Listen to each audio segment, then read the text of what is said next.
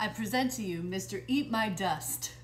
He has an apology to make. This is the worst day of my life. He has a public apology to make. Do you remember a few months ago I talked about my karate era and he did not believe me? Well, today, among other treasures, I found my karate trophy. At third place, it absolutely does. What many people were competing in this karate tournament?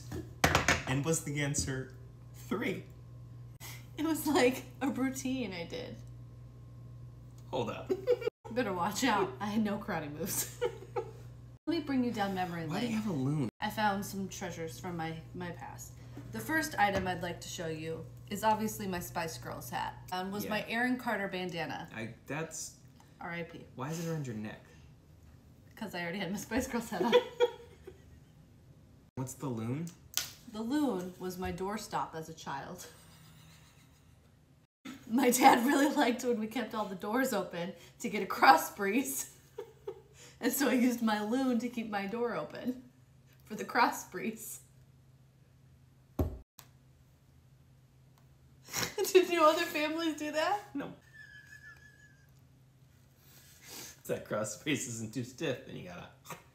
Nope, one of the first things you learned in karate was you don't use your moves on other people. So you just broke Karate 101. So I'm certain that it's not the first rule.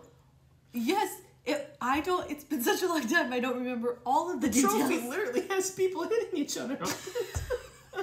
No wonder you took third. This was first, this was second. You were over there.